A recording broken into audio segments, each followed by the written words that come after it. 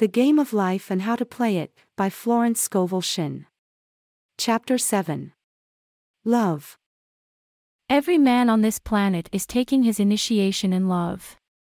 A new commandment I give unto you, that ye love one another. Ouspensky states, in Tertium Organum, that love is a cosmic phenomenon and opens to man the fourth-dimensional world, the world of the wondrous. Real love is selfless and free from fear.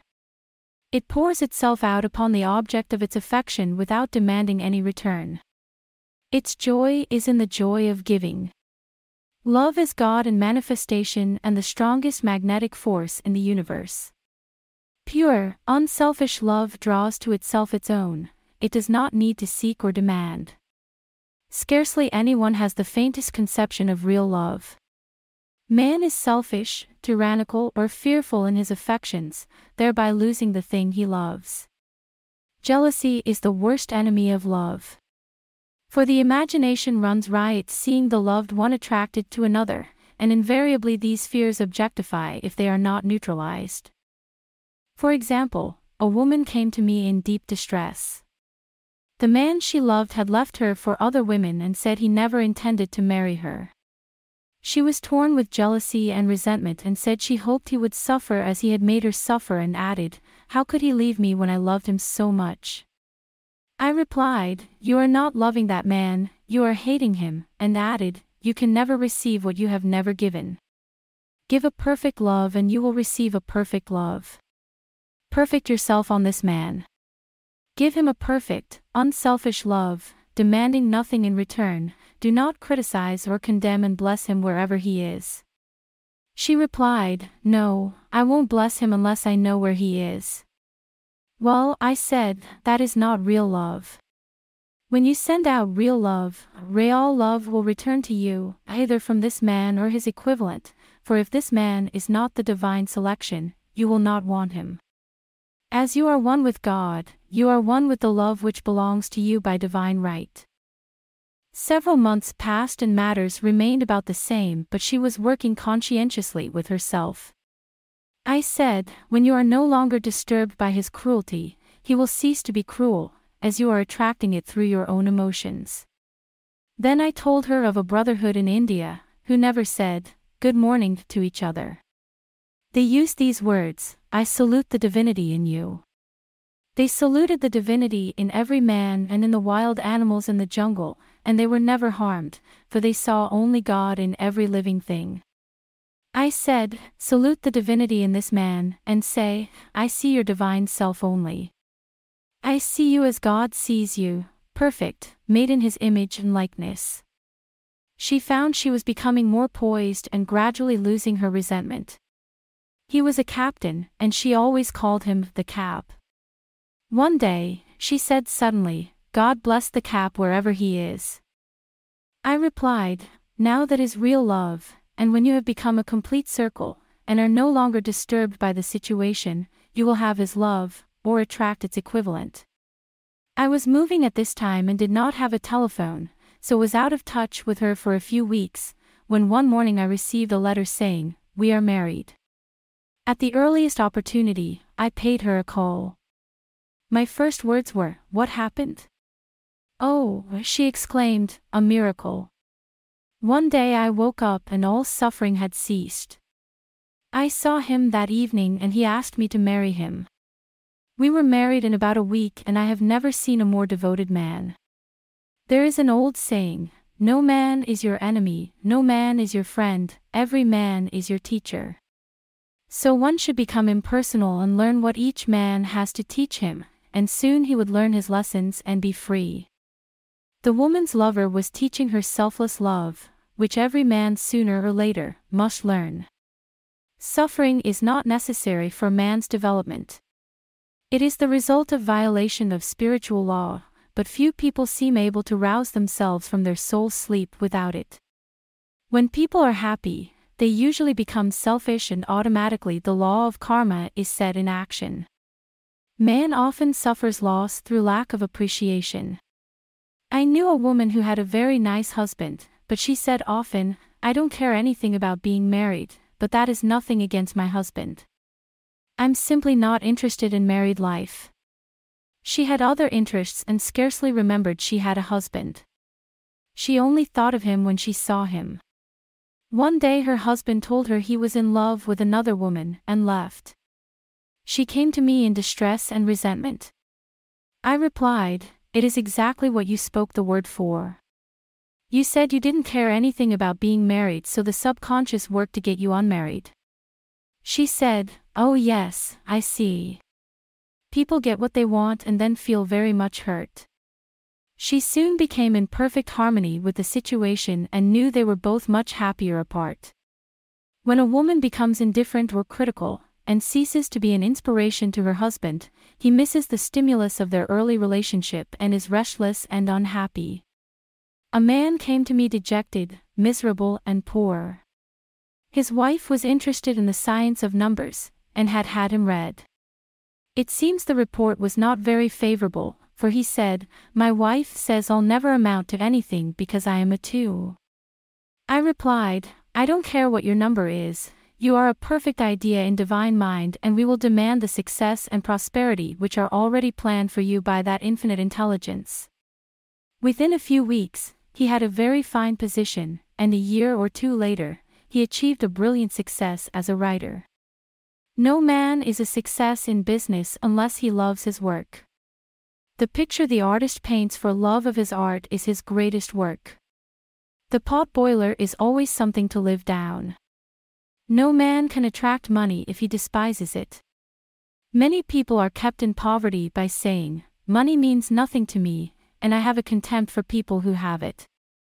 This is the reason so many artists are poor. Their contempt for money separates them from it. I remember hearing one artist say of another, "He's no good as an artist, he has money in the bank." This attitude of mind, of course, separates man from his supply. He must be in harmony with a thing in order to attract it. Money is God in manifestation, as freedom from want and limitation, but it must be always kept in circulation and put to right uses. Hoarding and saving react with grim vengeance. This does not mean that man should not have houses and lots, stocks and bonds, for the barns of the righteous man shall be full. It means man should not hoard even the principal, if an occasion arises, when money is necessary. In letting it go out fearlessly and cheerfully, he opens the way for more to come in, for God is man's unfailing and inexhaustible supply. This is the spiritual attitude towards money, and the great bank of the universal never fails. We see an example of hoarding in the film production called Greed. The woman won $5,000 in a lottery, but would not spend it. She hoarded and saved, let her husband suffer and starve, and eventually she scrubbed floors for a living. She loved the money itself, put it above everything, and one night she was murdered and the money taken from her. This is an example of where love of money is the root of all evil. Money in itself is good and beneficial, but used for destructive purposes, hoarded and saved, or considered more important than love, brings disease and disaster, and the loss of the money itself. Follow the path of love and all things are added, for God is love, and God is supply.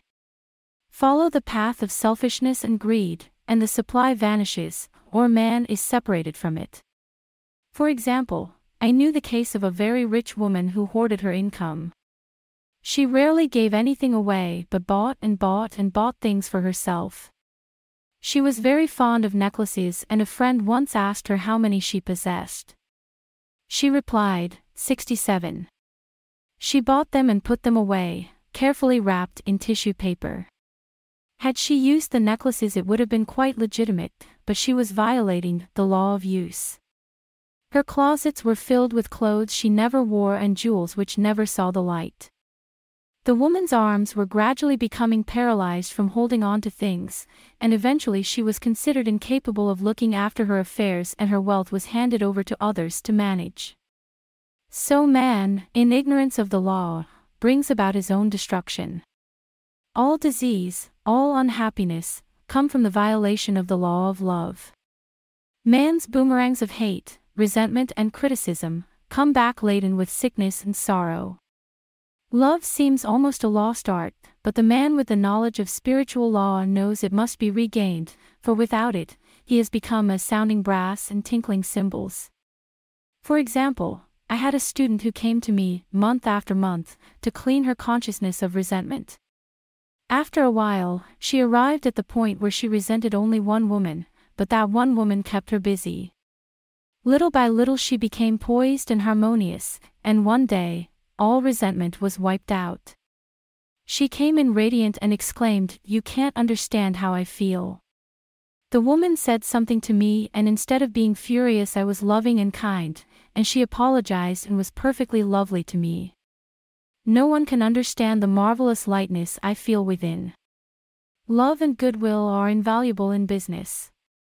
For example, a woman came to me, complaining of her employer. She said she was cold and critical and knew she did not want her in the position. Well, I replied, salute the divinity in the woman and send her love. She said, I can't. She's a marble woman. I answered, you remember the story of the sculptor who asked for a certain piece of marble.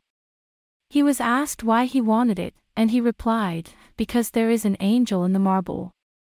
And out of it he produced a wonderful work of art. She said, very well, I'll try it. A week later she came back and said, I did what you told me to, and now the woman is very kind and took me out in her car. People are sometimes filled with remorse for having done someone an unkindness, perhaps years ago. If the wrong cannot be righted, its effect can be neutralized by doing someone a kindness in the present. This one thing I do, forgetting those things which are behind and reaching forth unto those things which are before. Sorrow, regret and remorse tear down the cells of the body and poison the atmosphere of the individual. A woman said to me in deep sorrow, treat me to be happy and joyous, for my sorrow makes me so irritable with the members of my family that I keep making more karma. I was asked to treat a woman who was mourning for her daughter. I denied all belief in loss and separation and affirmed that God was the woman's joy, love and peace. The woman gained her poise at once, but sent word by her son, not to treat any longer, because she was so happy, it wasn't respectable. So mortal mind loves to hang on to its griefs and regrets. I knew a woman who went about bragging of her troubles, so, of course, she always had something to brag about.